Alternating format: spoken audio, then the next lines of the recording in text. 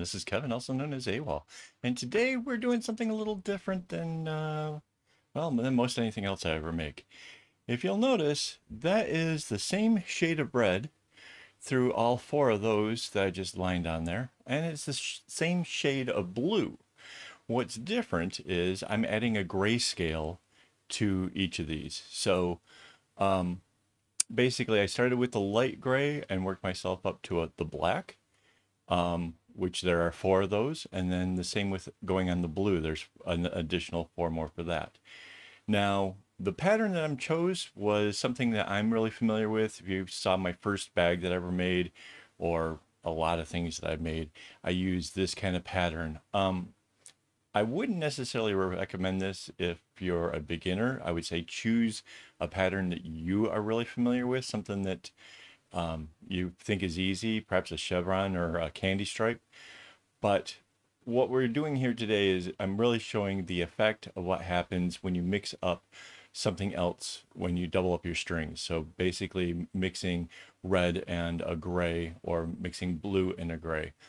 Now, when I started this, my thought was this was going to look a lot like the latest Superman movie, where Superman and Batman fight and stuff.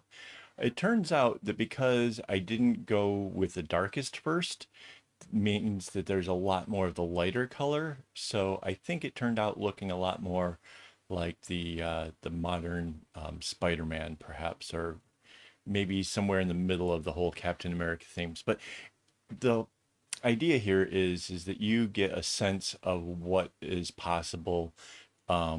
We often look at things and try to mimic other people's stuff, and we don't like apply our own creativity to it. So this is something that I've kind of played with in the past. And it doesn't have to be dramatic. It doesn't have to be like a grayscale with it. If you were to mix couple of different reds together to create an effect, you're still going to get it. As well as, and this is answering somebody else's question over on Reddit, how to use the real glossy kind of strings, right? The satin floss, which doesn't like to stay in a knot. Doubling it up like this, you'll get it to pop up, the shiny part to pop up much in the way that the silver pops up in here. So you can mix your strings together, you can get new effects. And I have to say, really honestly, if you're just starting this out, you're just trying, maybe can't kind of keep it simple on yourself, mix two blues, two reds, and two yellows or something, and see how that goes, and then kind of work it into some other stuff, perhaps. If you're really experienced, though, pick a pattern that you like and go for it. The effect is completely unpredictable, I would say. It's always, even if you do the same kind of thing again a second, third time, it's going to be different. Each and every time, just because of how it lays and how whatever. Mind you, I did kind of allude to something like this in the past. There was that rainbow bag that was a giveaway, and because the strings were variegated and paired together, they also had this sort of a tie-dye kind of effect going on with that. So there's another option for you. Maybe you have a red string and then a red variegated string that are paired together. That would be a very interesting look. Again, I'm just trying to give you guys ideas, some kind of inspiration to try something new and different. And I really think this one is a lot of fun. If for no other reason, it's not going to be able to be 100% duplicated. If a certain effect, in the pattern emerges, that's just going to be completely random, if you see something else kind of in it. So that's kind of fun. And I did mention, right, you can totally do this. You could do this with a chevron if you're really not confident in doing a complex pattern. Yeah, do something, do something that you are comfortable with. And I think you'll really like the outcome. I mean, everybody I've shown the bracelet to so far has been really wowed by it.